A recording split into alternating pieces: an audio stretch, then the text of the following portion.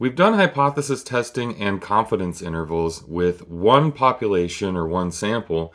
Now we're going to look at situations where we have two populations and it's unknown how those relate. So maybe we would want to do a confidence interval describing the difference between two population means, or we'd want to do a hypothesis test, make a claim about how those population means or proportions relate. We have a couple different scenarios that can happen. What we're going to focus on here is independent populations, independent samples. Essentially, we have the same variable in two populations. So, for example, we're looking at ages of people in two different companies, or ages of different genders within one company. Either way, what we're comparing is kind of very different groups, but it's the same measurement from those groups. The situation that we won't look at is this dependent or matched pairs samples. In those situations, you would actually measure kind of like a before and after or identical twins. That's kind of a whole different concept that we're not going to get into. So we're going to focus on independent sampling to compare two populations. It does need to be the same variable, like I said. So if you look at this confidence interval situation, which we won't really do in the homework, but I did want to include it, you can see that we would find a confidence interval for the difference between two means, starting with the difference between the sample means, and then adding and subtracting a margin of error. What we'll focus on really is just hypothesis testing. So you can see the different scenarios here. We will compare two means. We'll look at three situations. We'll either look at a situation where the population means are the same or different.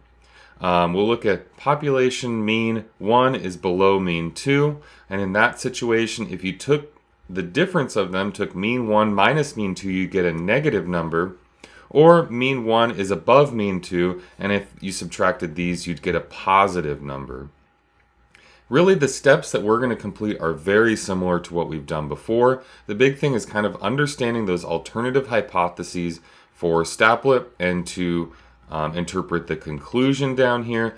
But other than that, we can kind of see these same. We have a t-test, or later on when we're comparing proportions, we have a z-test, and we still find the p-value in a lot the same way. So I'm going to break this down real simple and go right into a problem from our homework. Here we're comparing the enrollment at 4-year and 2-year colleges. So we're measuring the same variable, enrollment, but we want to see if those different populations kind of have different values.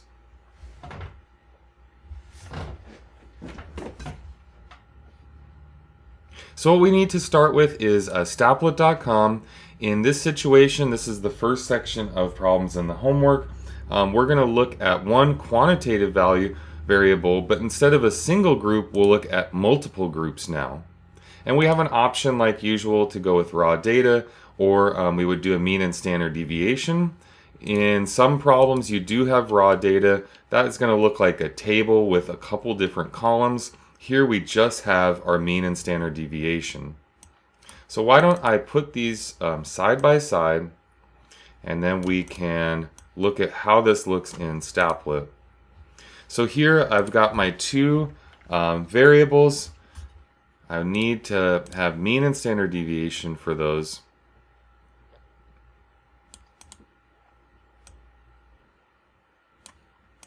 The first information that I get is 4-year colleges. Second one's 2-year. And starting with 4-year, I've got 35 of them. That's my M. I've got a mean of 6,357. And a standard deviation of 665. For my 2-year colleges, there's also 35 of those, with a mean of 6,302 and a standard deviation of 724. So that will be all my data in there just for those two groups. I can do begin analysis here. And I've got some options for how I want to perform inference.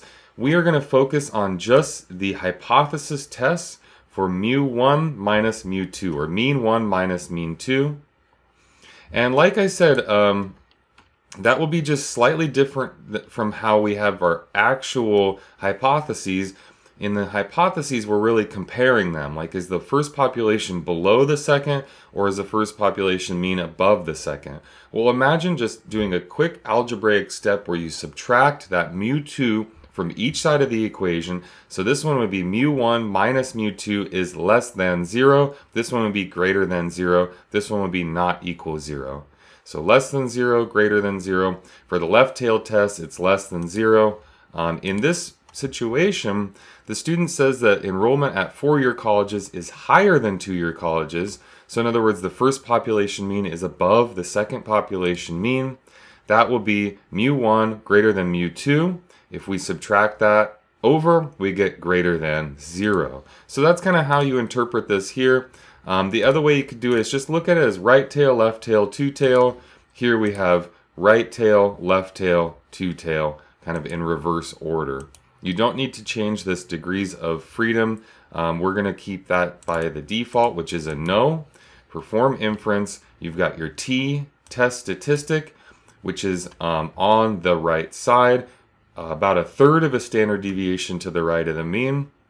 That's not very remarkable. We end up with a pretty high p-value. That p-value is going to be more than alpha, which in this problem is 0.05. So we can kind of look at the rest of how that goes. It is safe to make this assumption. We have 35 for our n, our sample size for both populations.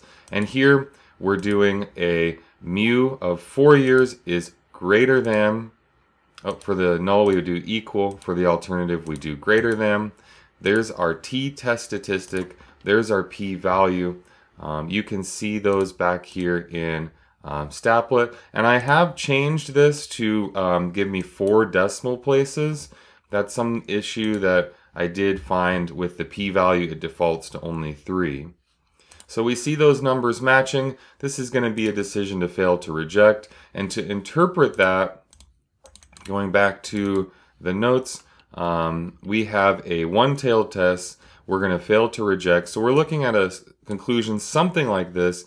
The sample does not provide sufficient evidence, or there is not sufficient evidence to conclude that the first mean is more than the second mean.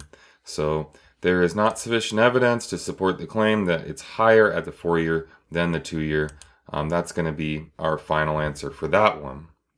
So moving on to an example where we have raw data. Back in Stapplet, just go back to that main page. We still have one quantitative variable, multiple groups, but now we go with that default where we have raw data to compare. And for these problems, here we go. For these problems, you cannot just copy and paste that whole spreadsheet because we need to enter these separately. So we have our Eastern and Western. What you could do is copy and paste that into a blank Google Sheets spreadsheet. Sheets.google.com, blank spreadsheet. So I'm going to copy that, Control C, over here, Control V. So now you can copy and paste them separately, or just type them in. These are pretty small samples, so that will be fine. Oops, I do not need a third group there. All right, so I'm going to begin my analysis. I've got my dot plots. I'm going to go all the way down to inference, and I want, again, a one sample t-test. Now I need to know what my alternative hypothesis is for this problem. Does the data show that there is a difference in the goals for these two divisions at the 0.05 level of significance? So we don't have a left or right tail, we just have a not equal sign. That would be a difference. Perform our inference there. We do end up with a population mean 1 below population mean 2 for our t-test statistic. That's a negative 1.4, so 1.4 standard deviations to the left, p-value of about 18%, which is more than the alpha. And so kind of relating that back here, we have a Eastern is equal to Western for the null. We have Eastern is not equal to the Western for the alternative. There's our test statistic and our p-value, which come from Stapplet over there. Again, this one's another fail to reject because the p-value is more than alpha, and we're going to have not sufficient evidence on that one. So the ending part of the process is identical to the hypothesis testing we've done before. Once you get your outputs, that's really identical to what we've done before. The main difference here is going to be we just have, we're comparing our two means as opposed to we're setting a value that we think our mean equals. So that will be a similar process for problems 1 through 4 on this homework assignment, as long as it has not changed.